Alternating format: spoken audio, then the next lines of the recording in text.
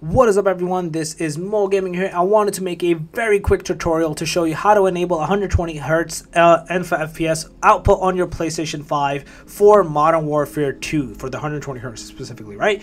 So what you want to do is, if you have the game downloaded, what you want to do is you want to go to settings, you want to go to screen and video, and in here the first thing in the video output section, you're going to see something called 120Hz output. So you want to have this obviously, and you want to also ensure that your console, your monitor, whatever your output device is, has this on its thingy, right? So obviously if it doesn't enable it, like one of my monitors only does 75 hertz, I think the other one does, this one that I have does do 120 hertz. So you want to ensure that you have that enabled, and you want to make sure you have it also enabled on your monitor settings itself as well. So as soon as you turn on the game, you should be able to have this hertz rate to be able to kind of play those games with that frame rate. So you can see that setting over here, you want to have this on automatic and not off. If you can have VRR enabled, obviously do that as well. And if you want to have the 1440p enabled, see if you can kind of do that as well. But it should be in 4K, I believe, if I'm correct.